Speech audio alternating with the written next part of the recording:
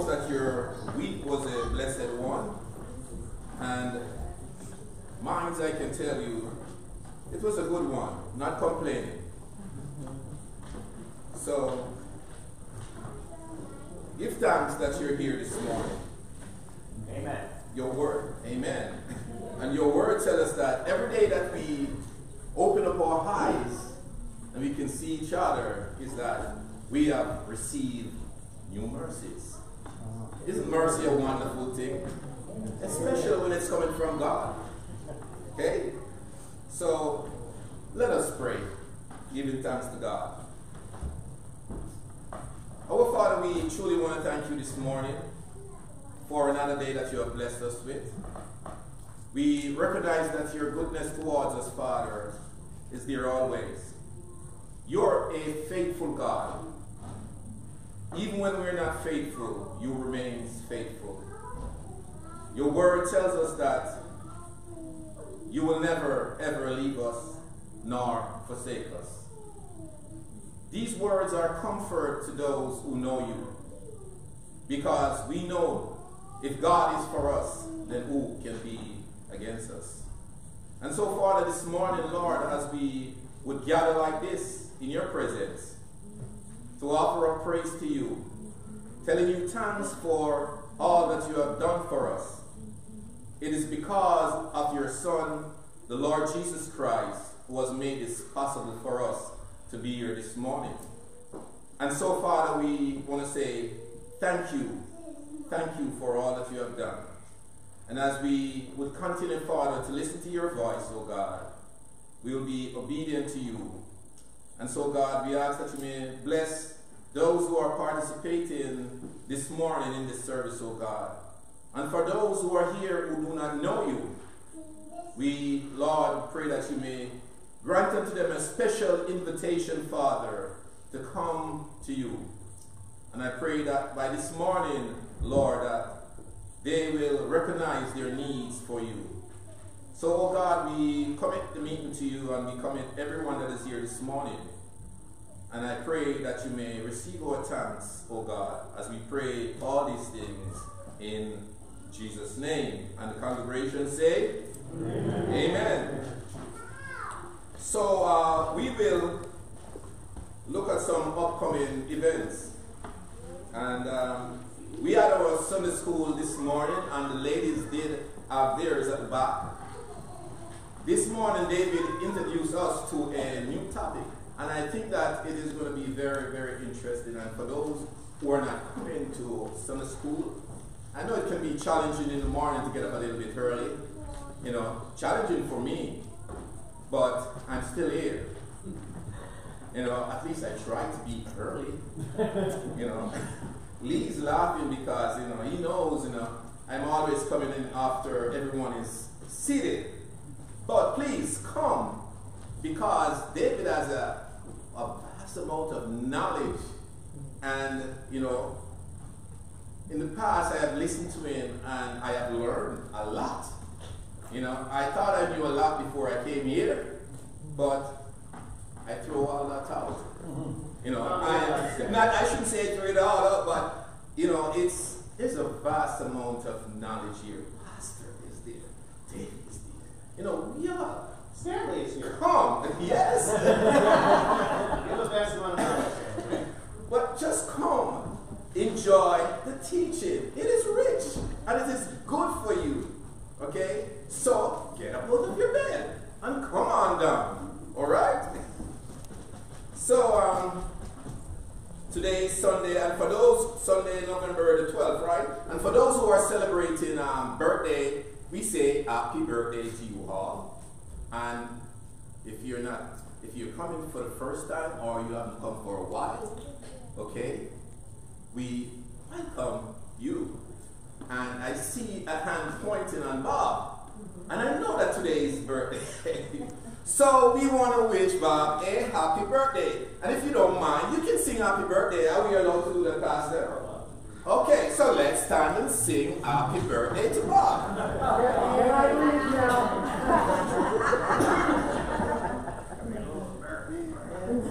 After two, 1, 2. Happy birthday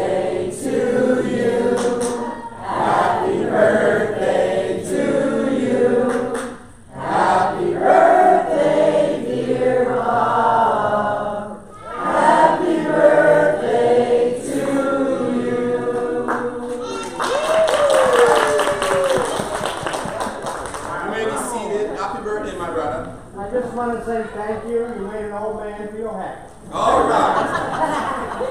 And we are glad that we were able to do that for you this morning. Okay, so upcoming event, just remember Tuesday, November 14th at 10 a.m. It says that Moms and Munchkin. And Tuesday. Actually, it's been moved to what day? 21st. Yeah. Sorry. So you heard that from the mom, one of the mom. 21st. Yeah. Okay? And Tuesday, November 14th at 6 p.m. it's our grief sharing ministry. Tuesday, November the 21st, there is a type of seminar, grief sharing seminar, and our brother John will be conducting that. And now we are going to be reading Call to Worship. And the passage that we're going to be reading from is Psalms 31 verse 5, and we are required to stand for the reading of His word. So let us read together Psalms 31 verse 5. Into your hand I commit my spirit. You have redeemed me, O Lord, faithful God. You may. Thank you. You may be seated.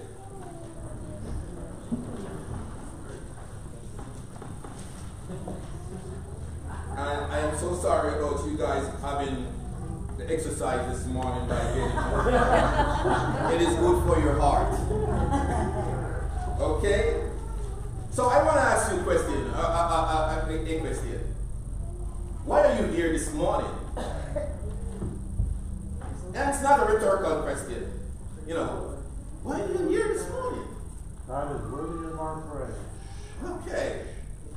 So, you know, I wanted to sing this chorus if you will allow me, and I want you to, you know, to join with me. You know, it's just a simple chorus, few lines. And it goes like this.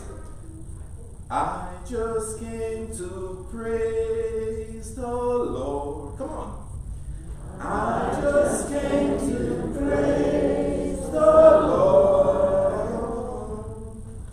I just came to praise His holy name. I just came to praise the Lord. Let's substitute I with we. We just came to praise the Lord. We just came to praise the Lord. We just came to praise His holy name. We just came to praise the Lord. Isn't that what we're here for? Praise the Lord. Amen. So let us take our hymn books and we will turn to hymn 309. Let us stand, please.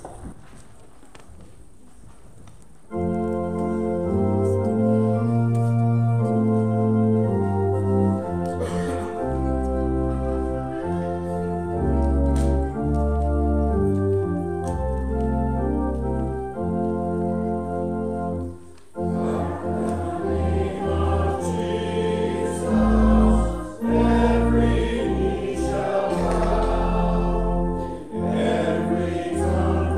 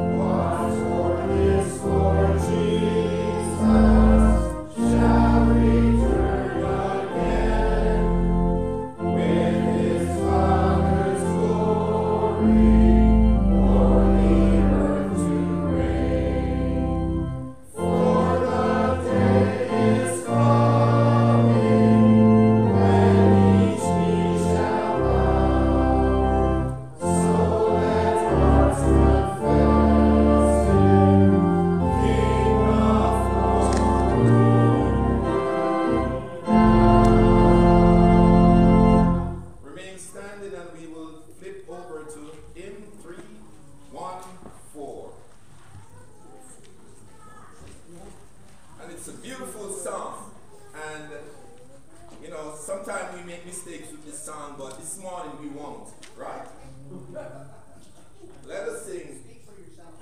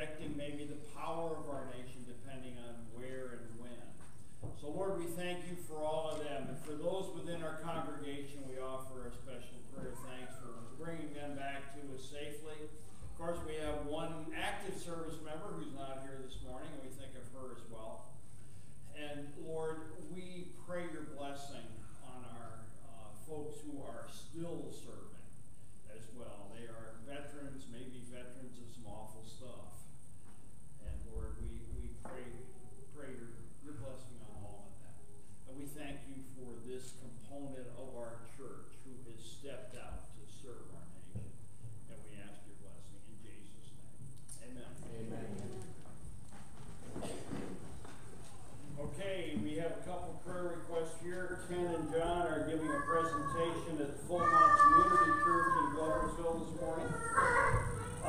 That's a special prayer request and a special need here. We announced this, I think, last week or maybe the week before, but we need someone to shovel and salt the steps and the walk for Sunday mornings, for Tuesday evenings, for Wednesday evenings. We need to get that done. See one of the trustees if you're willing to make that happen. It really needs to happen, and we're running out of bodies to make that happen. I get here usually early on Sunday morning and get some of it done, but I just can't handle all of it and still be prepared physically and emotionally to preach. So if you can do that, step up to the plate. Maybe that would be a good reason to get up early and get here and do the shoveling and then stay for Sunday school. Just a thought. Just a thought. Other prayer requests, I don't see Henry or Henry. Yeah, Dad's home. He's not feeling too good and he's still a little bit under the weather. We don't know what's going on and he doesn't want us to take him to the doctor. Okay. Henry Sr., not doing well, don't know what's going on, doesn't want to go to the doctor. We've sung that song before, I believe, right? Speaking of not feeling well and not sure what's going on, thank you for the prayers for me over this last week. I would say that I am at 80% now. You may see, like singing, I'm tucked back in the corner so I don't fall down. I have kind of a swimmy head, for lack of a better term. But I'm a lot better than I was. No fever for the last, better than 48 hours now, so I figure I'm able to go out and be sociable. I'm not picking up any babies, not hugging anybody, but generally speaking, I feel a whole lot better. Hopefully I'll be, by the end of the week, up at full strength. That's my hope, so you can pray toward that end. Any other prayer requests? I haven't had an update in a few days on my cousin. I do know that they did remove the stem and reinserted the feeding tube, and they are reintroducing her to liquid foods very slowly. And her husband says he guesses that's 2 steps in the right direction. That's what I know today. And they do thank you very much for your prayers, and please keep praying.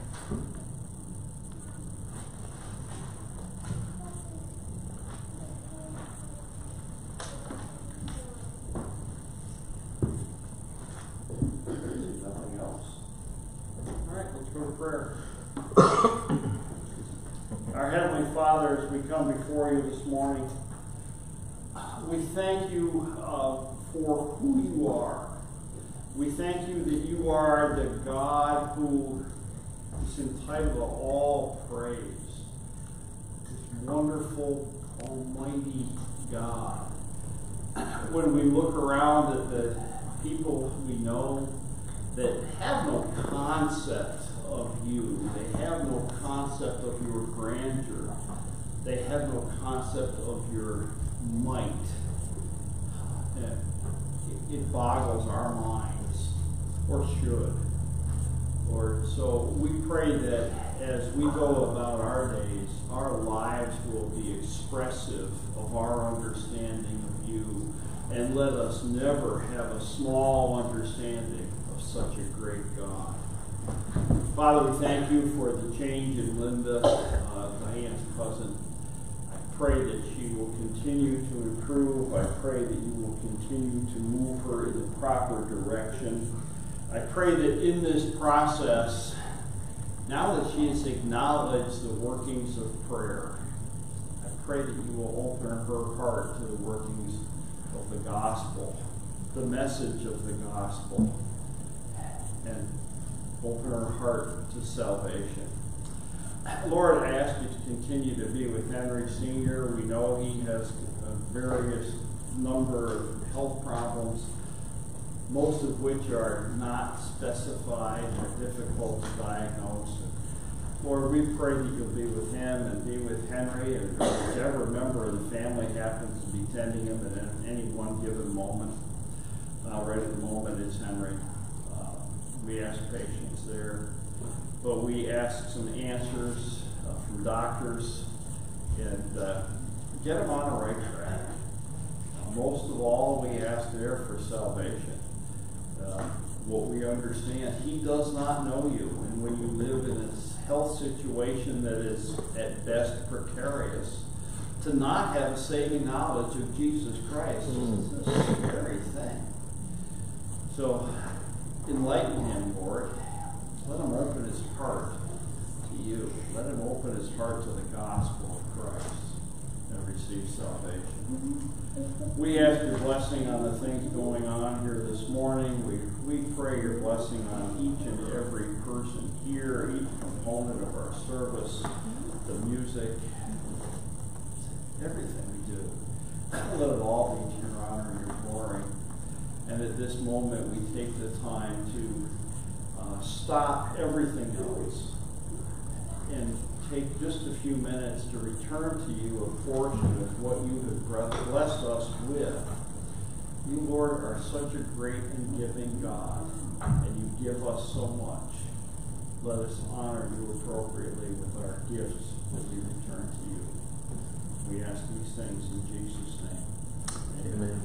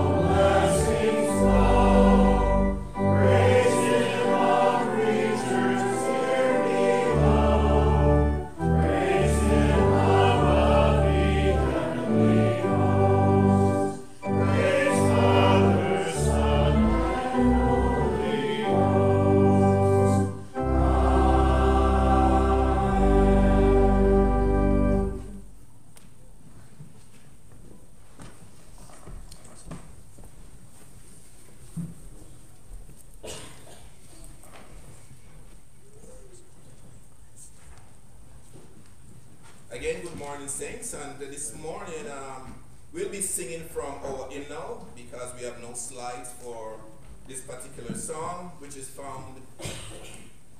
The number is 568. I am so glad Jesus lifted me. We will give you a few seconds to find this song.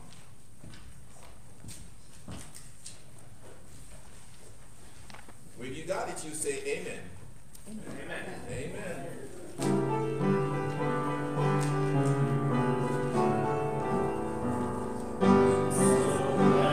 Jesus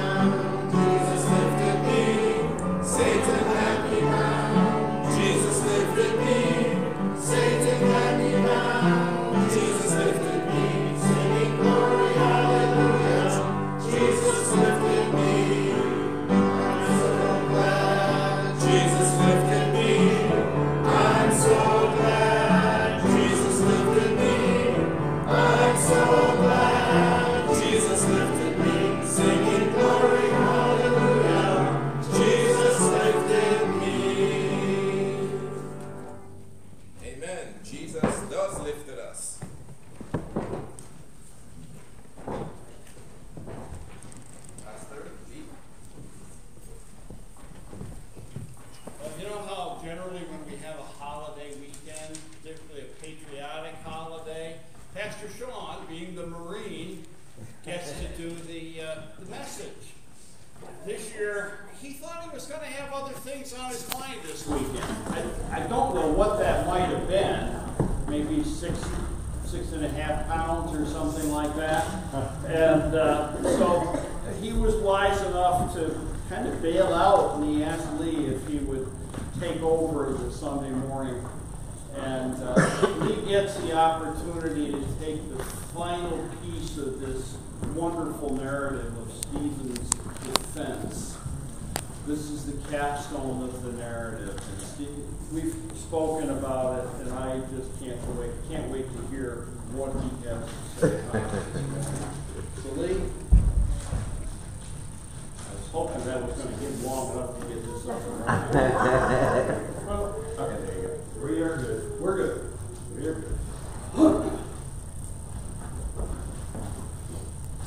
Good news was that several weeks ago, after suffering through many Sunday school lessons trying to program my own laptop, I want to get a new one.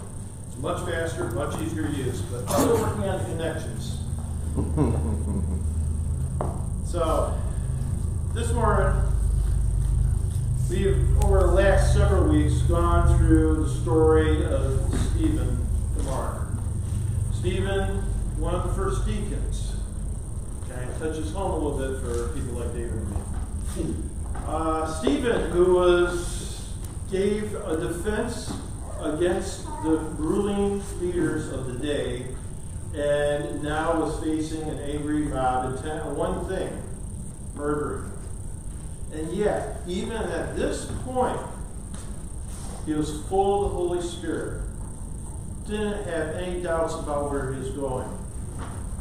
But before we get into that passage, this is the capstone, this is the final act of his story, I just wanted to do a little recap of where we've been. A recap of the defense. So the accusation had been blasphemy. Blasphemy against Moses and God. It was blasphemy against the law, against the temple, because he was out there preaching the good news of Jesus Christ, which meant that they weren't really needed anymore.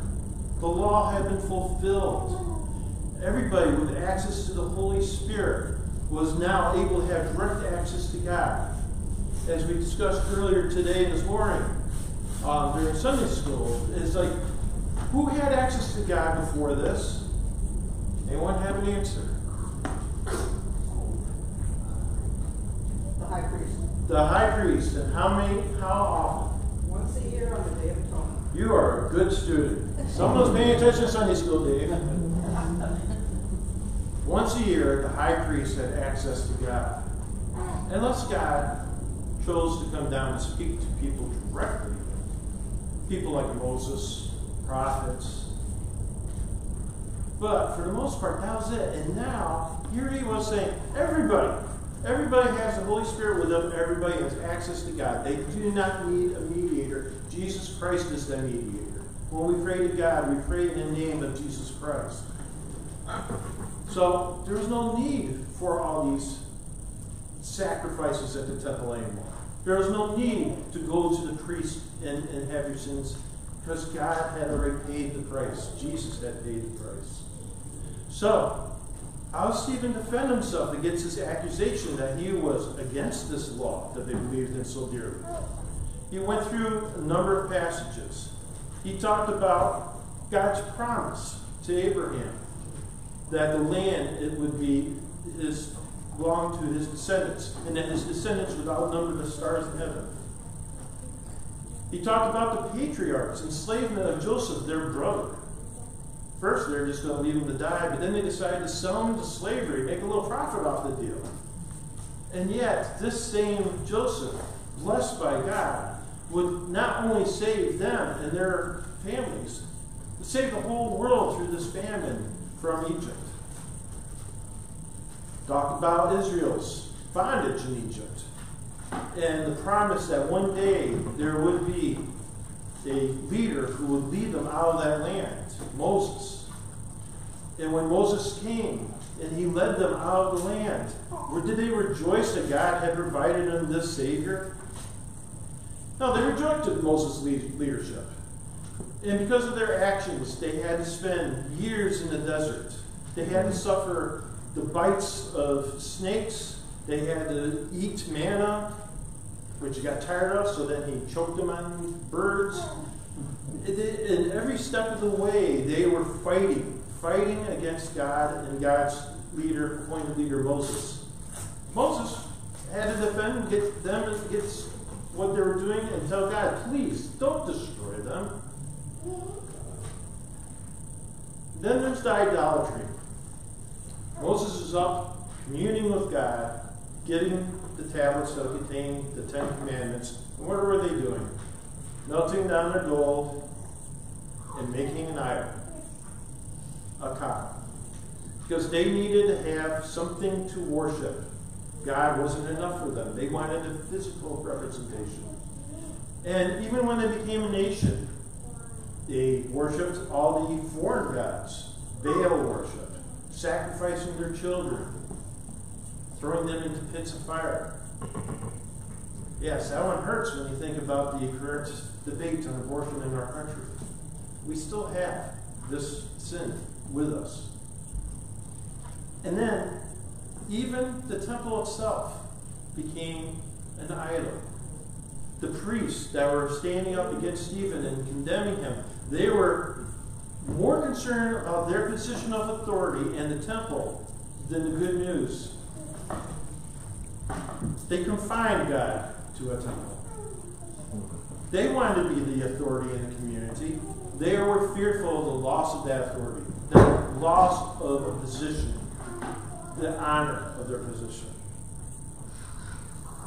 And they rejected the Messiah, the very Messiah that had been promised for hundreds and hundreds of years that they've looked forward to.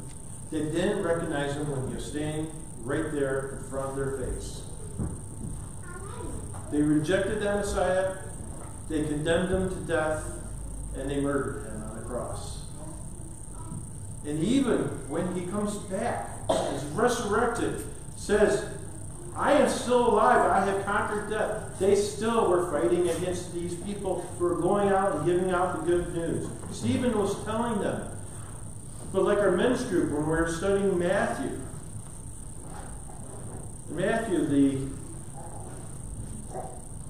the story of the feast and the leader who went and sent his people out to gather the chosen people to the feast, they refused to come. So now Stephen and others were going out and they were gathering all the people on the roads, gathering them in. If my people will not come to me, then I will go find others who will come to me. And this is what angered them, I think, more than anything. That they were being accused of killing a Messiah. But they didn't want this Messiah. They wanted a king, a conquering king. They were looking for a Messiah who's going to rule from earth, take David's throne, kick out the Romans, and establish the kingdom on earth. But Jesus wasn't that. He was establishing the kingdom of heaven, a greater kingdom that we all had a part in. In the end, Stephen throws the pot of oil into the flames. He says, it's not me who's blaspheming. It is you who have rejected the Holy Spirit, the law, and God himself. You are the ones who are blaspheming. And that leads us up to where we are today. But before we read this passage, let's take a moment to pray. Dear God, as we read about this capsule, this end of Stephen's life, and how he holds himself in this moment of trial, open our hearts, let us self-examine, let us determine where we stand in our relationship to you. Are we standing as Christ would? Are we following the example of Stephen? Following the words and actions of Jesus? Or do we still have work to go? And if we do have work, if we do have room for growth, allow us to see where it is and take the actions necessary so that we can mature in our Christianity. We ask this in your Son's holy name. Amen. Would you please stand for the reading of the Word?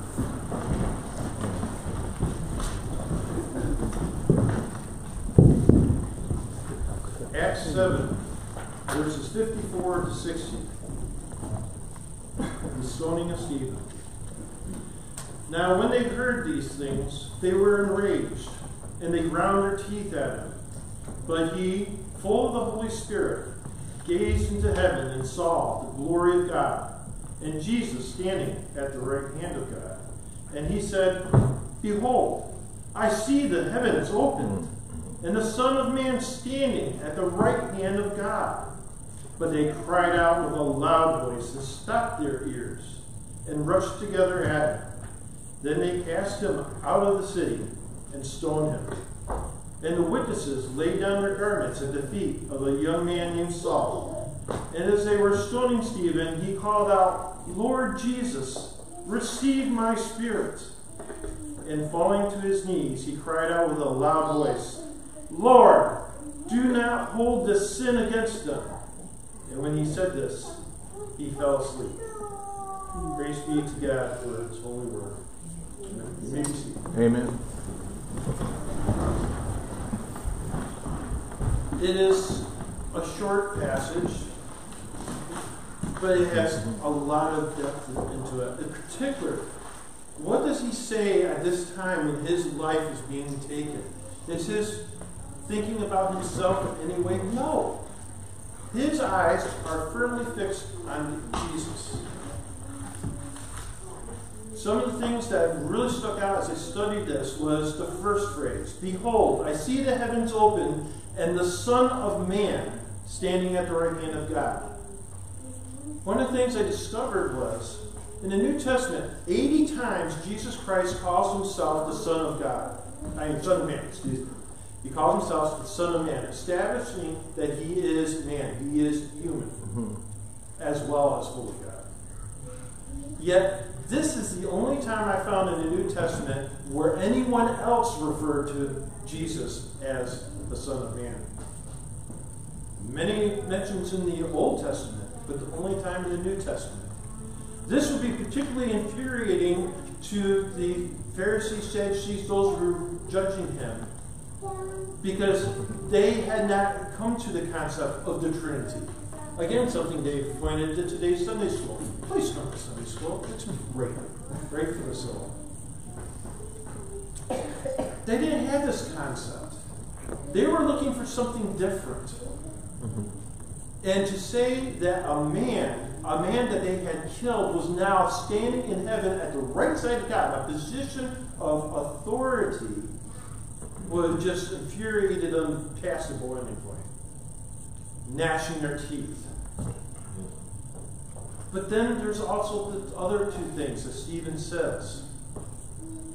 Lord Jesus, receive my spirit.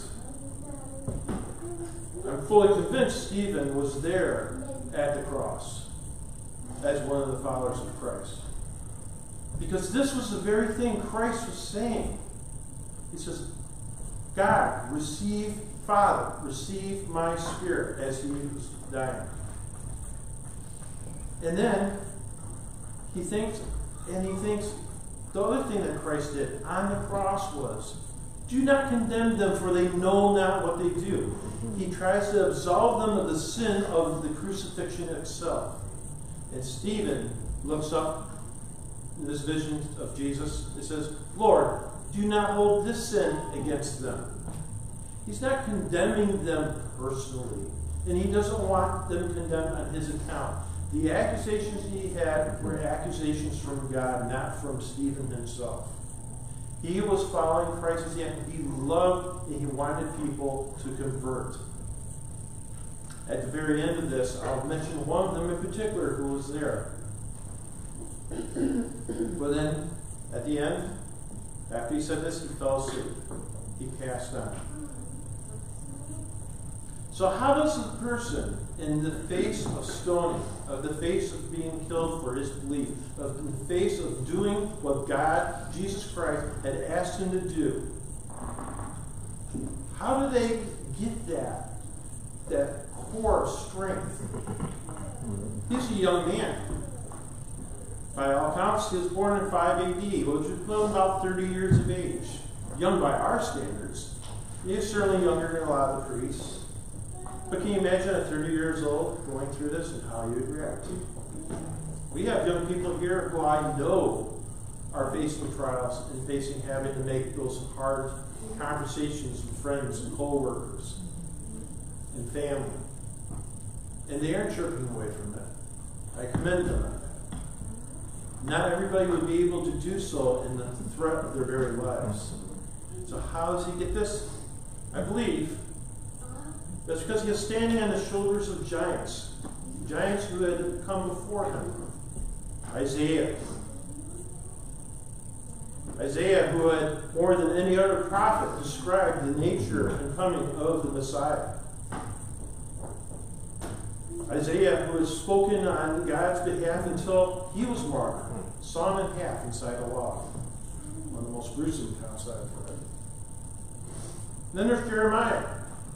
Jeremiah stood up in a very horrible time, a time when the Jewish nation was about to be enslaved and taken away from their country. And he spoke the words he was given, and eventually, in the end, he was stoned to death. Ezekiel, in captivity, spoke on God's behalf, spoke the words that were given to him, and he was again stoned by his own people. And Daniel, who most accurately and exactly told them exactly what was going to happen with the coming of the Messiah, exactly what was going to happen, what it was going to look like. Daniel didn't die, but it wasn't for lack of effort. Remember, he was thrown to the lions. I don't know if he had catnip in his pocket or angels came down and protected him, but he survived that. So it's not like you're always going to face your death standing for God, but you have to be prepared for the possibility. These were giants, but they were also sons of man. What does that term even mean? It means that they were sons of Adam, that they were of man. Jesus was telling them, I am a son of man. I am man. He was also fully God. These prophets, God used them, but they were still men, and they also had their own faults. Isaiah 6. Isaiah 6, verse 4. And the foundations of the threshold shook at the voice of him who called, and the house was filled with smoke. And I said, Woe is me, for I am lost. For I am a man of unclean lips, and I dwell in the midst of people of unclean lips. For my eyes have seen the King, the Lord of hosts. Then one of the seraphim flew to me, having in his hand a burning coal they had taken with tongs from the altar. And he touched my mouth and said, Behold, this has touched your lips. Your guilt is taken away, and your sin atoned for. So, here, Isaiah realized that he was unworthy to be the spokesperson for God. And God says, I'll send my servant, and I'll absolve you of your sins, clean your lips, so that you may serve as my prophet. Jeremiah, the call of Jeremiah.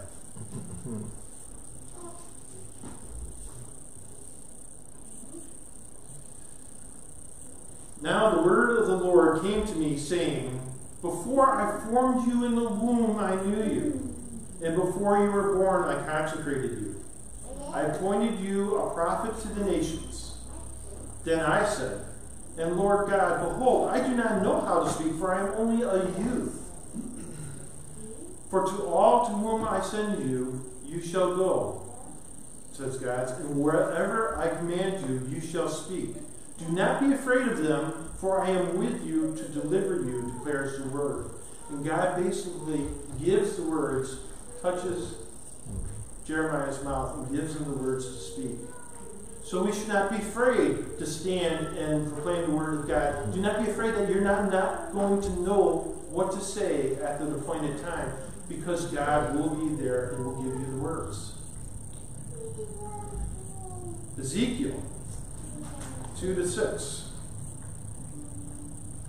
In Ezekiel 2-6, and you, son of man, be not afraid of them, nor be afraid of their words. Though briars and thorns are with you, and you sit on scorpions, be not afraid of the words, nor be dismayed at their looks, for they are a rebellious house. And you shall speak my words to them, whether they hear or refuse to hear, for they are a rebellious house. But you, son of man, hear what I say to you. Be not rebellious like that rebellious house. Open your mouth and eat what I give you. And when I looked, behold, a hand was stretched out to me, and behold, a scroll of book was in it. And he spread it before me, and it had writing on the front and on the back, and there were written on it words of lamentation and mourning and woe.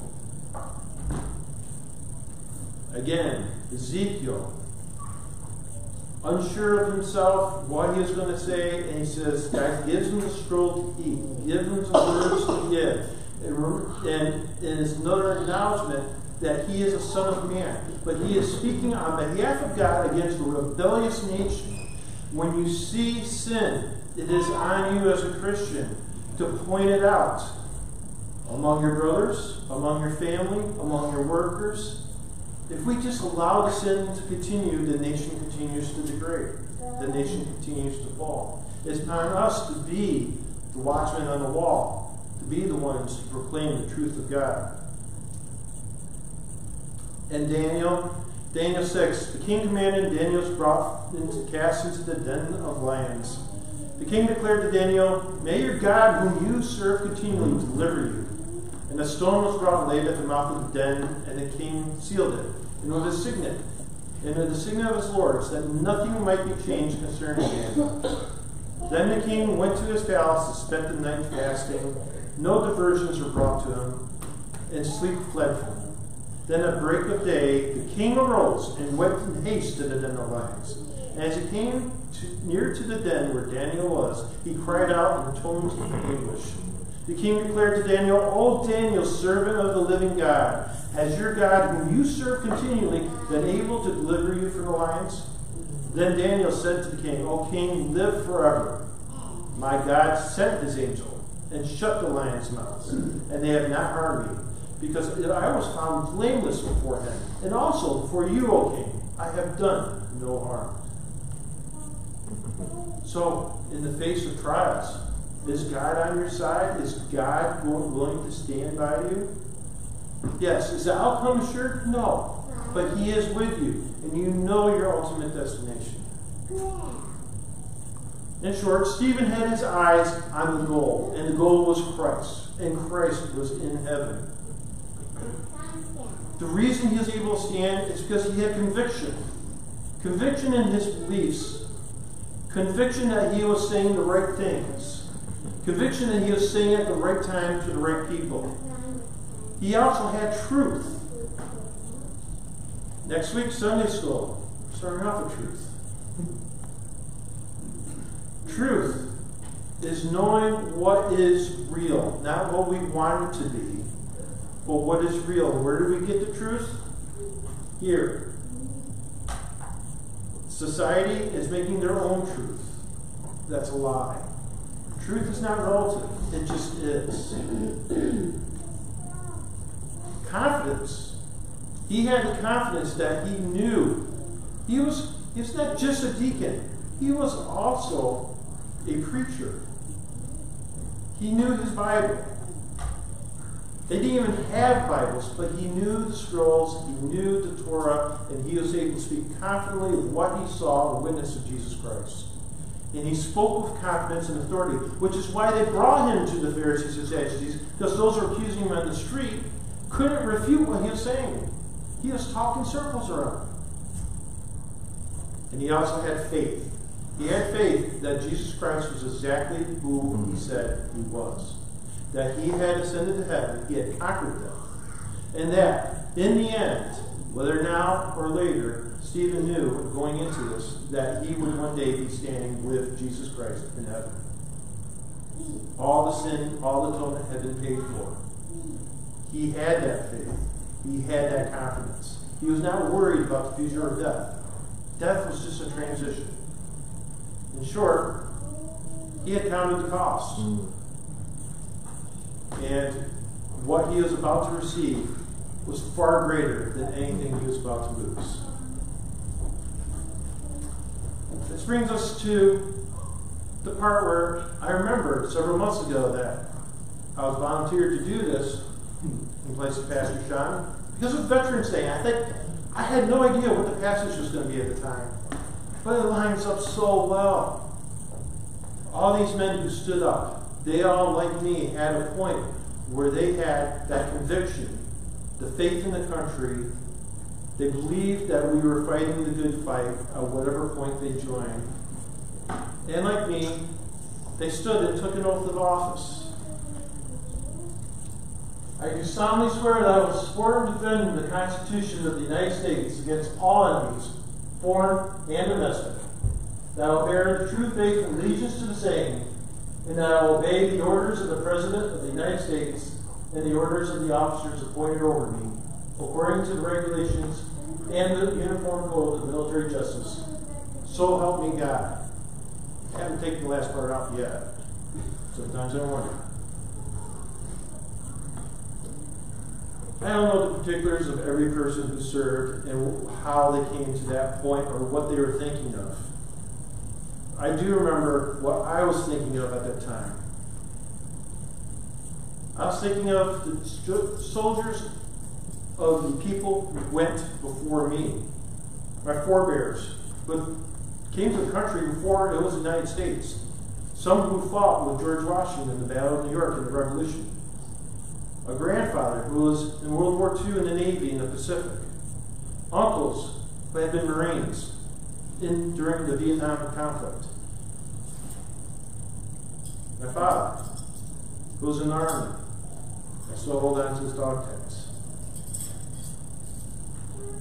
And my brother hasn't quite come all the way in his faith journey. He's still working on it. But he was in the National Guard in high school. He, at the same time I was about to join the Coast Guard, was about to join the Navy and be a nuclear engineer. Sadly, cancer took that dream away from him. But he was willing to serve. And me, the Coast Guard, I didn't want to learn how to fight. I'll be honest. I wanted to save lives more than I wanted to take lives. I didn't even want to face that situation. But in the Coast Guard, I found a way to serve and a way to help protect people. And we talk about Veterans Day, but honestly, the firefighters, the law enforcement officers, the people who go to burning buildings, knowing that it's their last act, but they have to try to save some more people. They all have the same conviction, the same belief. But then I had to ask myself, how does this tie to Stephen and Christianity today? And I found this writing by A.W. Tozer. The true follower of Christ will not ask, if I embrace this truth, what will it cost me? Rather, he will say, this is truth. This is truth. God, help me to walk in it. Let come what may. That is what it means to count the cost. Not to say, is it worth it? But to acknowledge what it may cost you and be willing to do it anyway. We talked about men going overseas to be missionaries and digging their grave before they leave. An acknowledgement of what the cost may be. It almost made me believe. I don't know if I'm there yet. I don't know if I've grown that strong in my faith. But there are people who have. So, several years ago, when I was at Crossroads, and Christine and I had just been baptized. We had gone to church, yes. but we never really understood the true meaning of what it means to accept Jesus Christ. And we were baptized, and at first I became a small group leader, and later Deacon for a number of years. And I did a book study by Kyle Ivan called Not a Fan. Some of you may have seen that. I do still have book study. I'm always willing to do a small group study if people are interested in it. I also have the videos. But the essence of it is he is saying, are you a fan of Jesus Christ or are you a follower of Jesus Christ? And he relates in the beginning to a football game. You have all the fans in the stands dressed in their team's regalia, waving flags and shouting and whooping, and then Monday morning they're going to go to work and they're going to brag about how their team did well or make excuses of why they didn't do so well. But are they a member of the team? When the people were so up about the Buffalo Bills last year, and Buffalo Bills has always been my team if I had a team. This year, are they talking with such bravado? No, they're kind of hiding their heads. Same with the Giants. The point is, there are Christians who put bumper stickers on their vehicles. They turn on K-Love on their radio. They come to church 1 hour a week every Sunday. They put tithes into the offering. But are they truly followers? Are they really making the sacrifice? Have they acknowledged the truth, truly accepted Jesus Christ's sacrifice for them?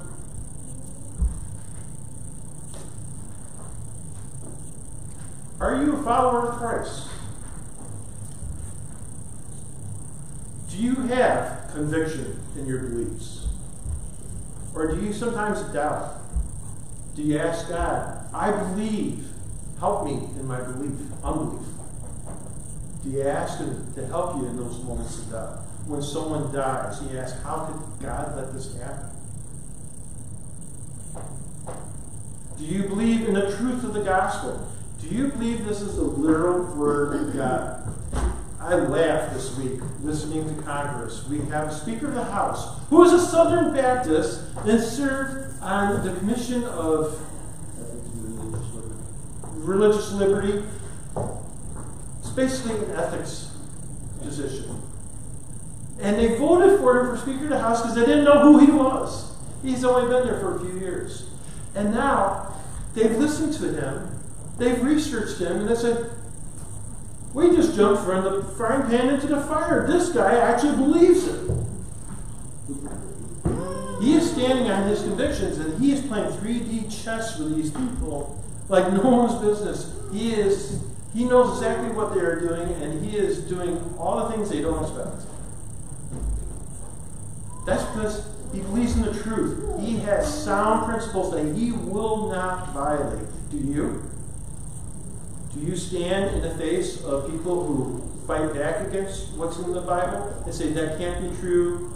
God loves me. He should accept me because I'm in a relationship that's with a loving partner. It may not be the partner he wants, but I can't have this baby. It'll just devastate me. It's too much of a financial risk. Any number of topics.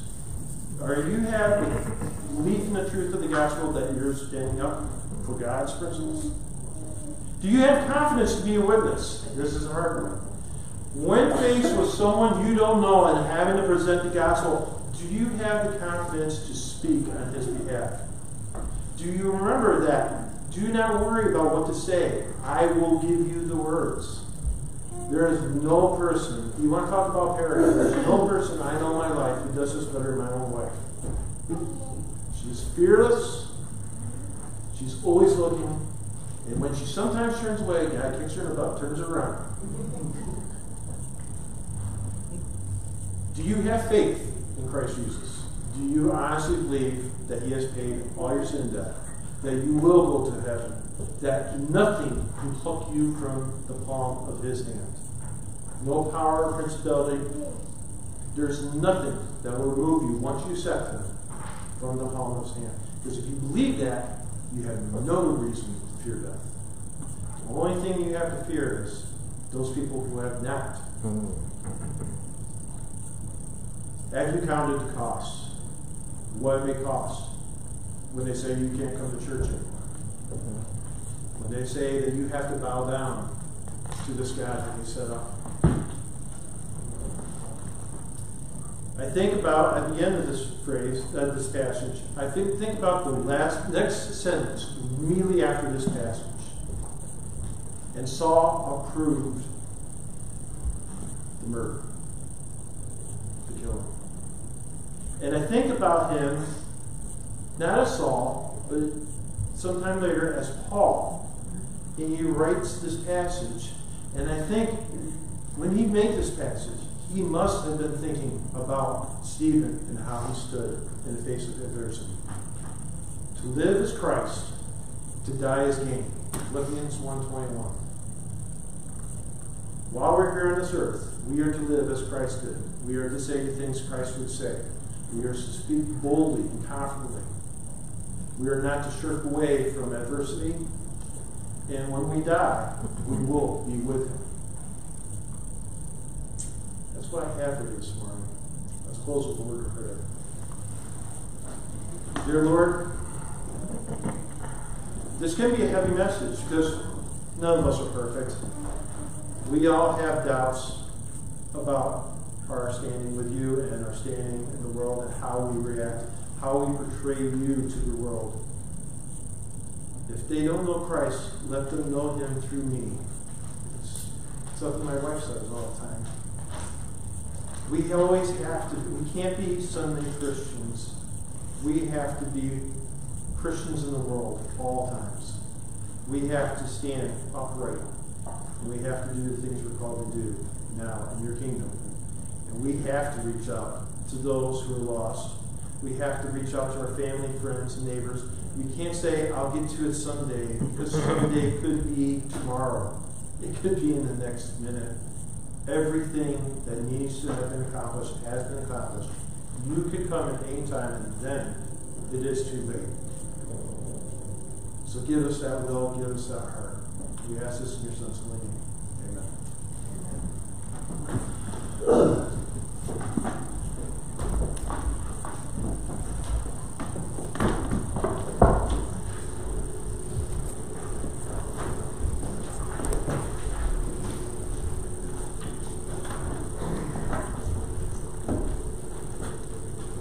We truly want to thank our brother Lee for that message. I don't know how much of the veterans saw actions while they were in the military, but America thanks them for their service. And you know, they say that sometimes the truth hurts, but actually the truth will get you killed. We saw that when Stephen was speaking. You know, a lot of times, Christians are sometimes afraid because of death to speak the truth. And we have seen where a lot of our missionaries, especially overseas, have stand up for Christ and lost their lives. But I just want to remind all of us that death is not something that you should fear, because Christ has defeated death. And sometimes with that fear will overtake us and prevent us from doing the right thing, and it's to stand up for Christ. Just remember this. We are also in the army, military of Christ. Yes, the Word of God tells us that we are in the army of God. And Fighting for the unsaved. Fighting for the unsaved. And it requires us to be prepared to wear, to put on the whole armor of God every single day. Every day. I usually say to my sons, and even when I was growing up with other guys, is this. if you're in the military, if you're in the army, or whatever branches you are, and you're at war, and you do not know that you're at war, you will be killed really quick. Just remember that. We are at war every single day. Let's just take our hymn books and turn to hymn 594. Faithful fathers, let us rise.